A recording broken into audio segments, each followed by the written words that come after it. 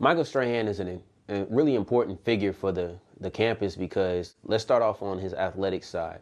A lot of people feel like HBCUs and SWAC, MEAC, they don't have athletes. They don't feel like they can find it. They go to bigger schools, but I feel Michael Strahan is a great example of you can make it out of this system.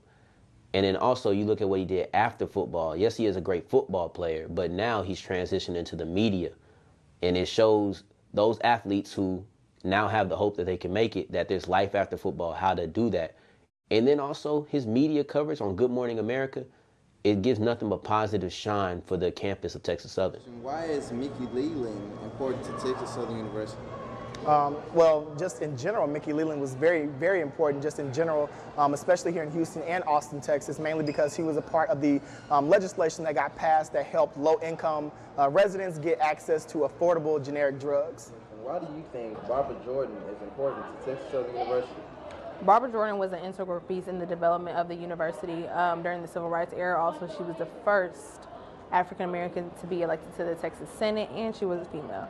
So I just feel like she's had a big hand, not in only the development and progression of black women, but us as a whole, especially here at Texas Southern University.